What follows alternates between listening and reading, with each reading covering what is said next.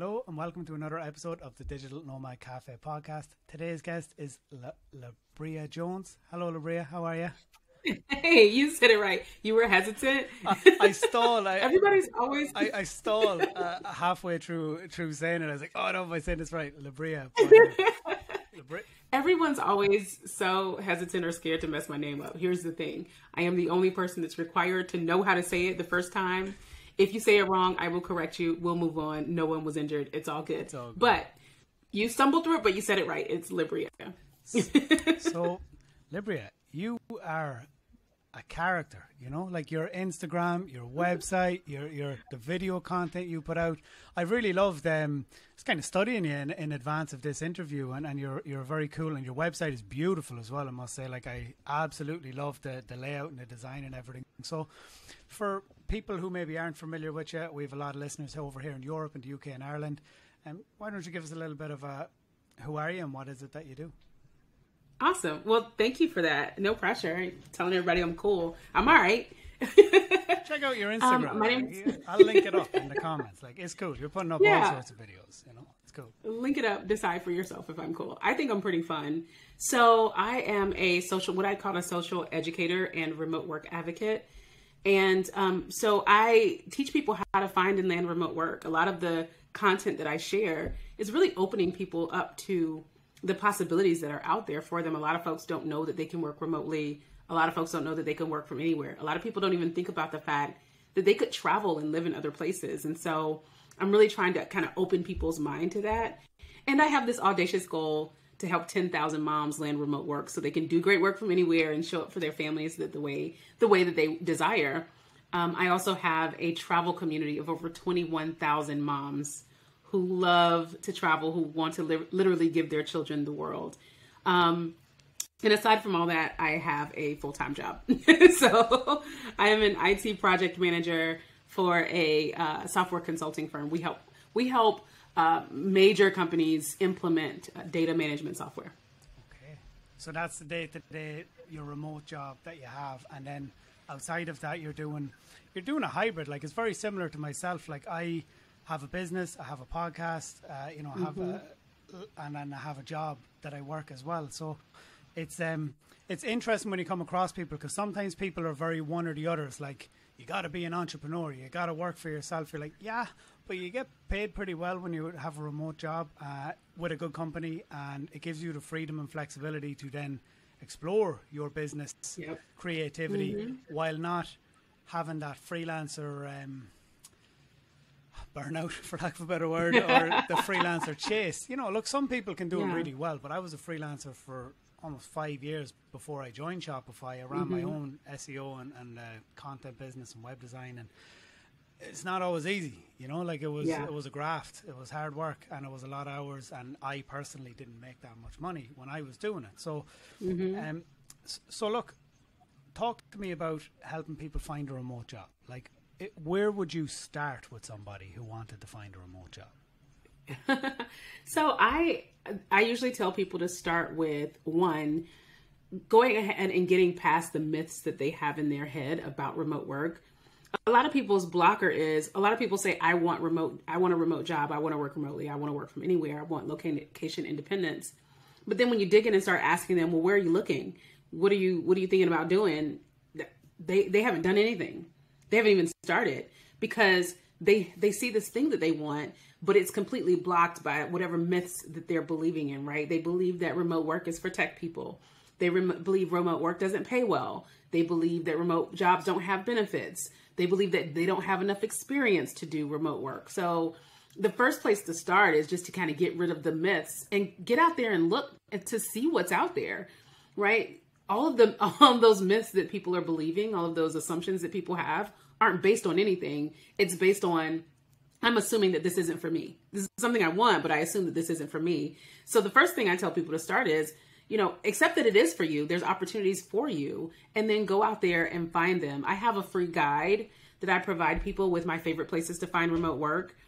And I always tell people that guide is completely agnostic of, what type of work you do, what type of background you have, where you live, what kind of degree you have, whether or not you have a degree. it's full of job boards that are specific to remote work that have all kinds of remote jobs. They got they've got entry-level remote jobs, customer service remote jobs, finance, accounting, things across the board, project management, recruiters, HR, for people that are just now getting into the workforce and people that are experienced all the way up to, the C-suite, right? People that are, CEOs and executive VPs. So there's something for everybody. I think the place that I say to start is make sure you're going to the remote work job boards, because, somebody just inboxed me earlier today and said that they've been looking for remote jobs and haven't been able to find them. And they were on Indeed and LinkedIn, which are fine websites. It's a great websites to find jobs, but it's like, looking for a specialized screw at Target. Sure, they have them. They might have it, but you're gonna do some work trying to find it, and they may not have it, right? But if you go to a job board that specifies that specializes in remote work, you're gonna have better options. So, we work remotely, remote.co, Workforce, Flex Jobs, websites like that are specific to remote jobs. So that's usually where I tell people to start. Yeah, that's really good. And I think you hit on something there as well that's really important is knowing what you want from the company that you're going to apply for as well. Like when you say working remote, do you mean working in your bedroom in your house in America? Yeah. Or do you mean I want to spend 6 months in Tulum every year in Mexico and I want to spend the other 6 months in Spain or something? But truthfully, because there's people who want both, and then there's people who just want to be able to work remote, not have to be gone out of the house 12 hours a day driving to and from work, who live in America, anywhere, like from California to Oklahoma, New York, wherever it is, where somebody is, that, they're sick of having to do the subways. And it's the same in London too, like having to go on the underground every day and to go into an office and, it sucks, It's hot as hell and it's packed and it's coronavirus everywhere and, Yeah. So I'm glad you pointed this out. You pointed this out, Adam. I'm sorry to cut you off. Yeah. Apologies for that. But I just had to grab onto the comment that you made about, thinking about what it is you want to accomplish with this type of lifestyle, right? Because remote work doesn't always mean work from anywhere. It doesn't. It's true. Some companies are going to require you to be in the United States. Some companies are going to require you to be in a specific state.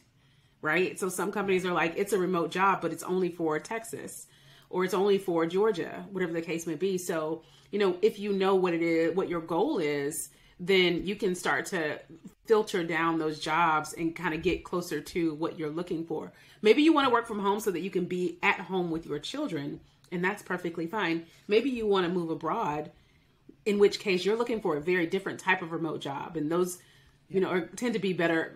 The things that tend to be better for people who want to expatriate are like remote first companies.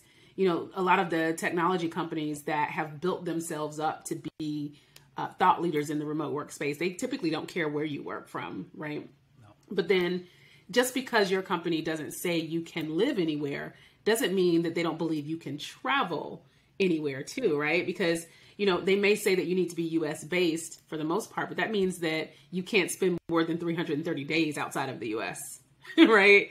That still means you could still possibly pick up and go for 2 weeks to a month and go stay somewhere else or for a little while. So, really getting clear about what type of lifestyle am I hoping for? And that helps you to narrow down the opportunities, but it also helps you when it comes to, the interview, when you're trying to understand what is the setup that they allow for so you can ask the right questions. I'm glad you pointed that out. Yeah.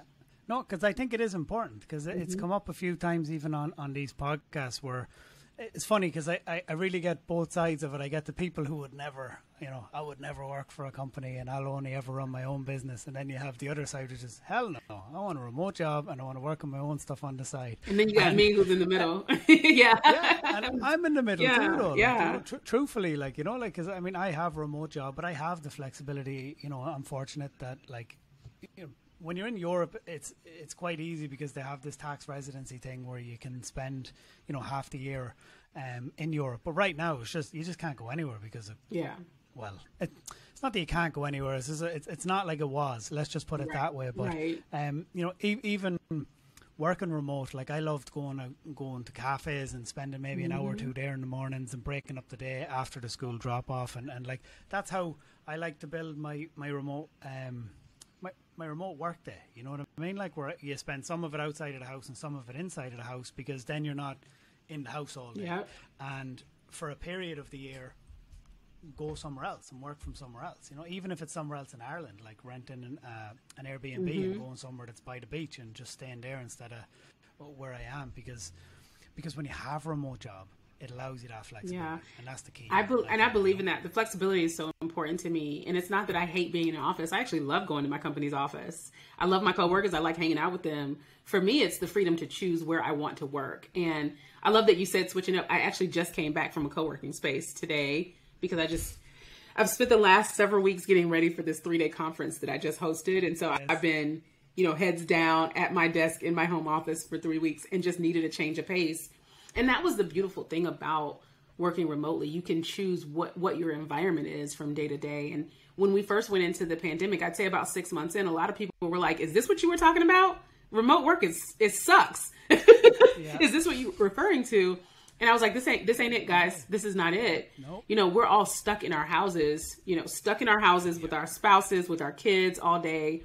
Nobody can go anywhere. Your houses are basically becoming your prisons, right? That is not the remote work scenario that I was talking about. I was talking about the fact that I can pick up and go to Prague for a few weeks and work, or I can, go to Thailand for a few weeks and work. And one of the things I didn't mention, Adam, is that I actually took a group of people around the world for a whole year back in 2016. So I took a group of digital nomads. About 31 people left with me, and we traveled the world for a whole year, living and working. We stayed in 4 different countries for 3 months at a time. Living and working. That's the flexibility so cool. that having a remote job provides. We did Prague, Czech Republic for 3 months, Chiang Mai, Thailand for 3 months, Cape Town, South Africa for 3 months, and then Medellin, Colombia for 3 months. And it was excellent. Yeah, that is awesome. But that's an experience that you can do when you've made the decision to, create the skill set that allows you to have a remote job. Because I think that's an important thing of it at the moment, because I see a lot of people, even chefs, I know people, years ago when I was 17, I actually went to chef college and studied. I was going to be a chef. I wanted to work as a chef in the Caribbean on yachts. I love that. That was my goal, because you get paid mad money over there doing that, apparently. But anyway, I worked in Spain in a kitchen for like a week, and I was like, this is way too hot. And that was That's it. I just hilarious. Scrapped my chefing career there and then and moved into working in bars. But being the stereotypical Irish bartender, but where was I going with that? Sorry. Yes, I have people who are chefs, who've been chefs for years, reaching out to me, asking me about, how do you get into, how could I work online? Like, I've never done it, but I'm sick of working in kitchens. Yeah. Or kitchens are they're in trouble. Like, it's been lockdown, and restaurants, it's very hard, for restaurants to survive. Ireland's had like 500 days of lockdown. It's been a joke. So, you know what I mean? So like, I see people who would have never transitioned, like people in hospitality, even people in construction who are like, maybe thinking about something that give me more flexibility, more freedom. How do I get started online, or what skills? And what I'm often trying to teach them about is like, you're a chef, you work in a high pressure environment. You've got so many transferable skills.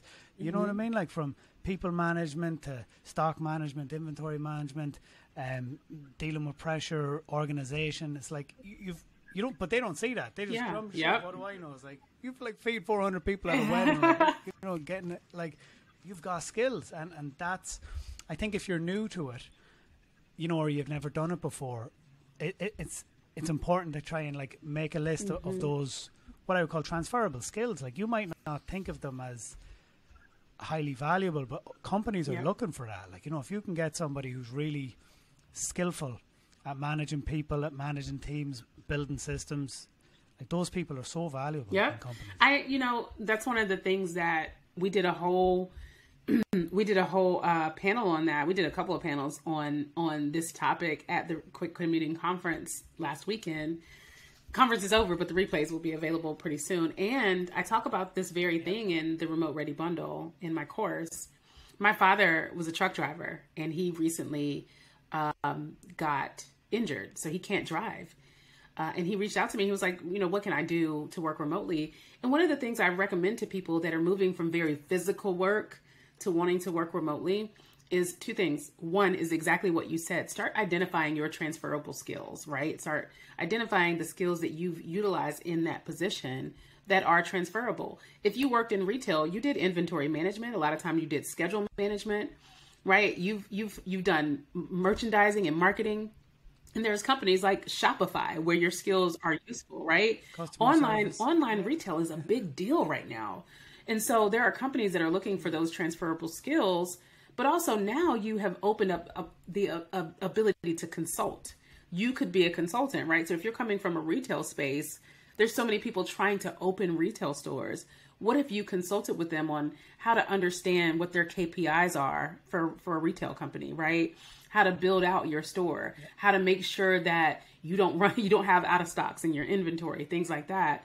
And like you said, as a chef, you've been in a very high pressure situation, right? You've got event management skills, you've got resource management skills, you've got inventory management skills. So really start to lean into some of those transferable skills that can go across industries. Yeah. The next thing I'll say is we have never been in a time where it is more easy to, where it's so easy, I should say, where it's so easy to go and learn a new skill for free or almost free.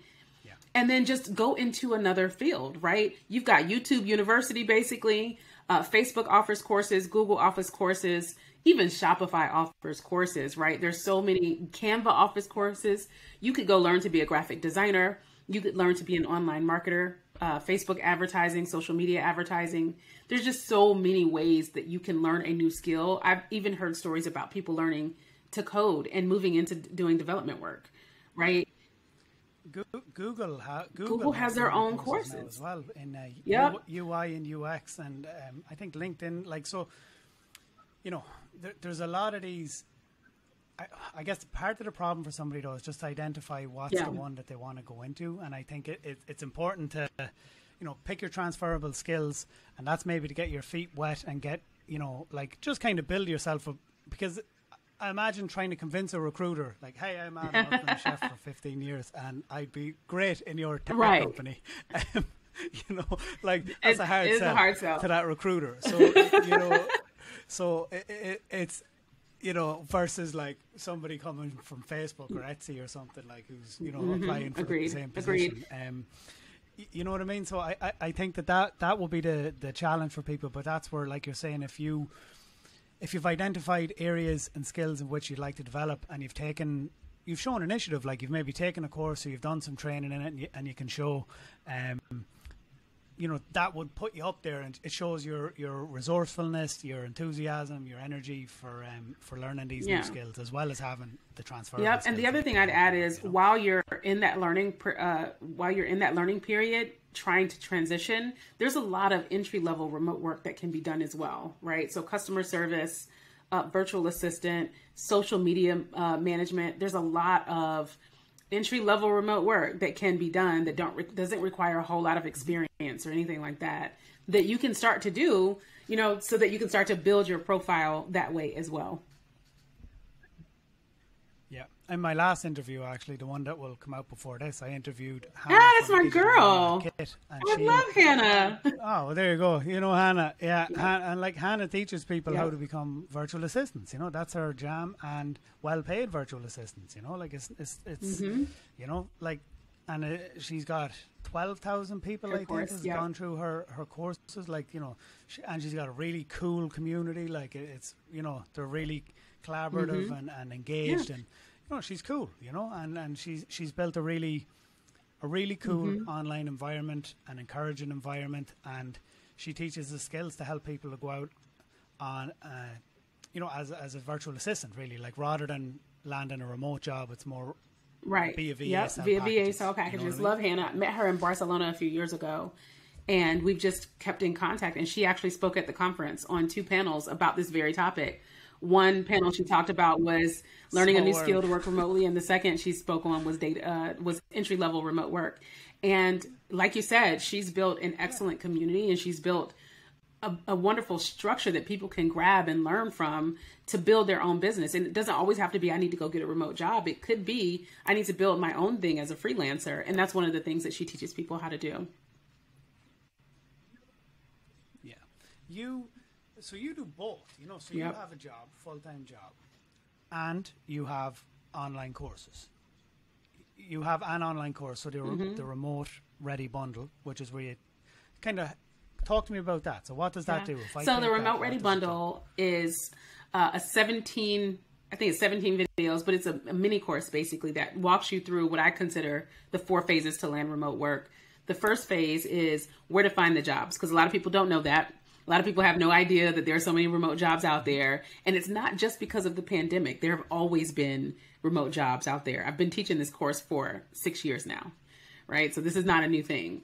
But the first phase is, you know, identifying where to find the job. So I show you the great places. I think there's a list of 75 places to find remote work in there. I also teach people how to do searches better and talk to Google the way Google understands to give you better results. And then phase 2, we go through how to apply for jobs. Because there's an art to applying for jobs. It takes a little bit more effort than just pressing that submit button, right? There's some intention that needs to go into that application, because keep in mind it's you against at minimum 300 people, right? It could be anywhere from 300 to 3,000 people. Yeah. So you want to be mindful and intentional about applying for those jobs. So great tips in there. Phase 3 is how to nail the interview. A lot of people go into interviews stressed out, unprepared, nervous. And the purpose of that section is really to kind of flip your mindset from thinking that I'm going into this meeting begging for a job, you know, expecting to be judged, and switching it to, I have something to offer these people. This is a conversation about 2 people that have something to offer one another, and we're just trying to see if we're a fit, right? So it's an opportunity for you to come in and find out if this company is a fit for you. That's what the conversation is really about, right? And then phase 4 is how to negotiate your offer. A lot of people don't negotiate offers. A lot of women don't negotiate offers. So that whole section really kind of talks you through why you must negotiate, how to negotiate, and things that you can negotiate other than salary. People don't realize that salary does not have to be the only thing that you negotiate. You can negotiate a number of things, anywhere from how many days you have off to your benefits. And there's even a story in there about someone that negotiated a free car and free housing for a year, which is crazy. Yeah. That's awesome. Yep. And shares is another one. Like if you're at an early stage, I mean, if you're at the early stage of a company that's potentially going to have an IPO, which a lot of these tech companies will do, shares is negotiable at the start of that, you know, especially if it's at that early stage, if those shares are either pre-IPO or under $100, like you can negotiate. Maybe they won't give you a higher salary, but maybe it'll give you more shares that'll vest over time. Exactly. And that's a retention strategy for the company anyway, because you don't get the shares until you're there like 2 years or whatever. You know, but a lot of fintech companies, a lot of software companies would have share options, and that's and that can make you serious money too. You know, like if you get in somewhere that the share price goes up over time, like, you know, you look at any Home Depot, Google, Facebook, Amazon, Shopify, Pinterest. Yeah, like if you got in anywhere and got given a couple of hundred shares or a couple of thousand shares 5 years ago, but there's examples of that now. You know what I mean? There's the next ones of those hiring, scaling, growing really fast now, and they're looking for people. And as part of your negotiation, I would say don't leave out shares. I know people who've been working in software jobs for years. It's funny you say that about women, because like I know a woman who's not had a pay rise in 4 years, and she's afraid to ask for it. You know what I mean? Like it's nearly like afraid. I'm like, oh my God, every year I'm like pushing and seeing what I can get, and sometimes you don't get anything, but at least I made my case. That is the thing. At least I tried. Like, let me wrap up what the course is about. So it takes you through those 4 things. Self-guided. Yeah. It doesn't take a long time. You could really knock the course out in a weekend. Like it's not one of those long drawn out courses. And it's less than $50, and people can buy it in 2 installments. And it's 47, so yeah. I'm so glad you pointed that out about, people not even trying to negotiate. People are so afraid of no. Like, just practice it in the mirror. It's not going to kill you. You will not implode. Your brain won't melt. No is okay. And people forget that there's so many things in between yes and no also. So maybe they said no to what you asked for, yep. But what else can they give you, right? What if they say no, we're not going to give you a 15% raise. Okay, so you won't raise my salary 15%. What about a 5% raise and another week of vacation time? Or what about a 5% raise and 10% stock options, right? There's so many things in between yes or no. But I always tell people, if you don't ask the question, you are the one telling yourself no. You told you no. You didn't even give them the chance to say yes. You didn't give them the chance to say no. You didn't give them the chance to say maybe. Yeah. You told you no. They did not. So worst case scenario is they say no, and you're in the same situation you're in today. No harm, no foul, right? Yeah. Yep. No, but I think this is it's one of those things. Yeah. It's the rejection, and it's the fear of rejection, and it's something that people have an inbuilt, innate cringe to. You know what I mean? Like people don't like it. People. Don't I'm always like, but do you like? But do you like being stuck better? Asking for something and then telling you. Do you like being like? I know. No, I know nobody likes side. rejection, damn, do you like being stuck in the same salary? Do you like being stuck in the same position? Yeah. Do you like being stuck in a situation that you don't like? You don't like that either. So pick your hard. Pick which hard you care about. And that quick rejection is, to me, that's just data. It's just information, right? If they say no, now you know where you stand and you have a decision to make. Do I want to stay in this position or do I want to go somewhere else? If you don't ask, you have no idea where you stand. You have no idea what your next move should be. Yeah. And you'll just keep making it up in your head. You'll have these loops about what could and couldn't happen and maybe will, maybe won't. I'm on your side. I'm all about asking. Seeing where you stand, and at least then you have, as you said, the information to make your own decisions then, because all the facts are on the table. But I don't like that ambiguity of the what ifs and then not asking. So, but it's funny. I interview quite a few freelancers on this show, and successful freelancers who've built their own businesses.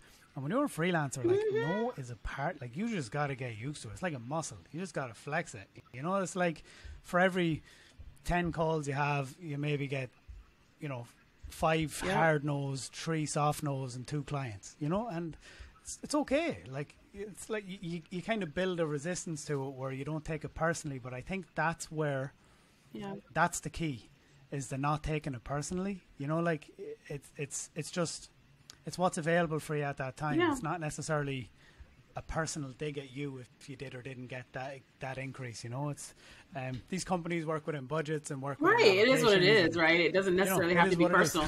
And here's the thing: even if it is, at least you know, right? Because otherwise, it's been personal and it's been on the low, and you didn't know about it, right? Honestly, I think about it this way: imagine sitting around being hungry. Imagine your kids sitting around being hungry and never telling you because they're afraid you'll say no to what they want to eat. Like, come on, guys. If you're hungry, ask for food. You want a raise? Ask for it. You want a promotion? Ask for it. You want a great project? You want on a great project? Ask for it. Right? You've got to ask. And at that initial stage of recruitment as well, like if you do the interview, like you're saying, like that's the best time. People are afraid at that point because like, yes, I got it. That is the best time to negotiate because they want you. They want you. Because that is the best time. Yeah, because they want you, and you've proven yourself, and but people are sometimes afraid to like push at that point or test the boundaries. But that's honestly, and I've seen this in multiple companies because I know people who work at bloody everywhere, like from Facebook, Etsy, LinkedIn, Oracle, Salesforce. Like we're in Ireland, all the tech companies are here. I didn't realize that. That's good to know. If they're in Ireland, no. Ireland is a very healthy corporation tax situation that the rest of Europe isn't happy about. But like, so basically, in one street in Dublin, you have Really? You know, That's Slack, so crazy. I Stripe, had no eBay, idea. Etsy, PayPal, I had no Facebook, idea. Google. It's like basically one street in Europe. But Ireland has a really good, Apple as well. Yeah, a really good corporation thing. But anyway, so like the point is, I know people who work at or who have worked at all of these companies, and that's all of them have always said the same thing. Yeah. Oh, wish I had pushed harder when I was coming in, like, you know, because the people who did might tell you about it. If you it's just like dating, right? It's just like dating, like at the beginning of, like before you're in the relationship. You didn't ask. That's when they want to bestow you all the gifts on you and all the other things. Once you're in a relationship, it's like, I got you now. But that is the thing. We actually did a panel on benefits and compensation in remote work at the Quit Commuting Conference. And one of the conversations, it was two recruiters. Actually, it wasn't recruiters. It was two people that work in compensation. They're the ones that build out payment plans, how much people get paid, compensation bands. And even they said, always negotiate. They said that. Always negotiate your offer. And two, it is best to negotiate before you get in the door, because that's when they want you. And most recruiters expect you to negotiate. They come to the table with a band. They have a range. They know what they can play with, right? And it's their job. Technically, it's their job to offer you the lower end of that range because they've got a certain amount of money they can play with. And they want to get you for I'd say in their mind, the most value, which means the least cost, right? But they've got a range to play with, and they fully expect you to negotiate. So do it. And I think people are afraid that the offer may get rescinded. I'm going to tell you something. Very, very rarely will a company rescind an offer because you counter-offered more than they were willing to offer you. Very few companies will ever rescind an offer. And if they do, you don't want to work there. Because I like to say they failed a test.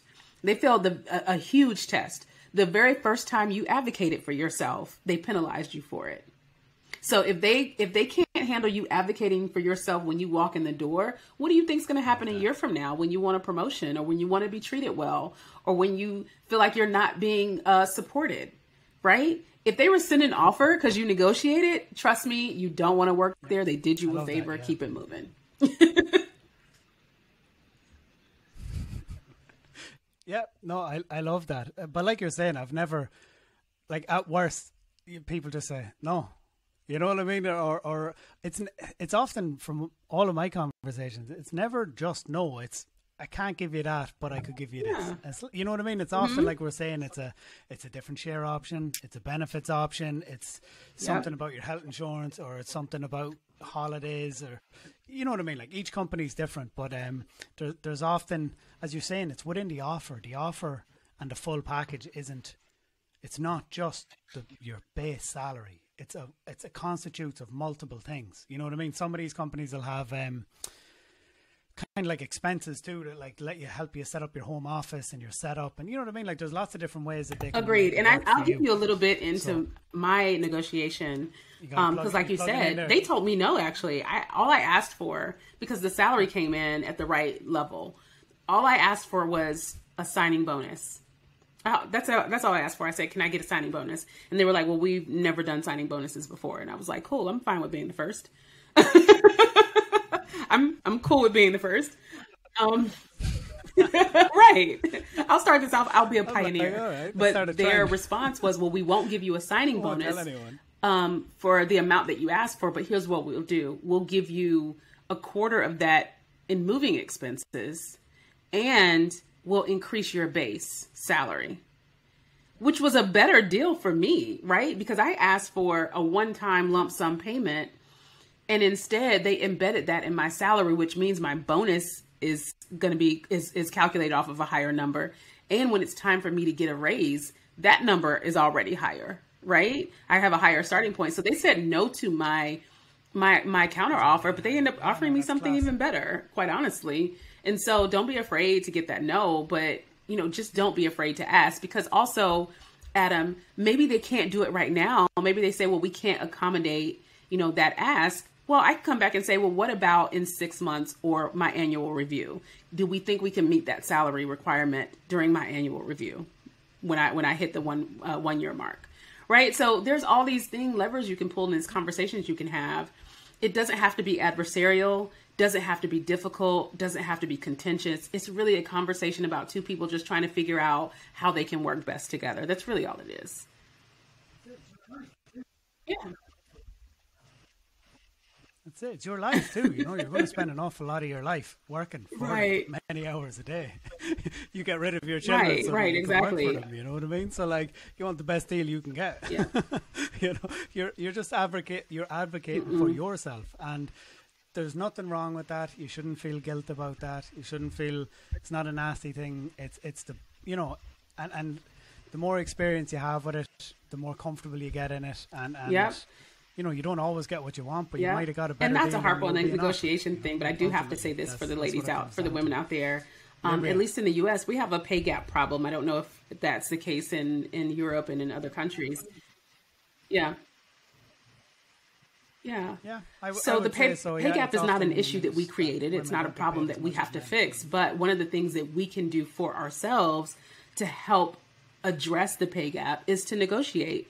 We continue to allow the gap to widen when we don't negotiate our salaries. And so I think it's our duty to ourselves and our duty as, to fellow women workers to start to negotiate so we can do what we can to minimize that pay gap. Now, again, the structure of the system was not put in place by us. It's not meant to be fixed by us, but we do need to advocate for ourselves so that we don't continue to exacerbate that issue.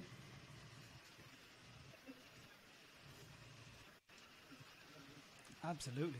I think certain women are good at advocating for themselves, like especially anyone I know who works in sales, like software sales. Those women Yeah. will sell, you know what I mean? Like not only the software, but Yeah. they will sell themselves to get the best deal that they can.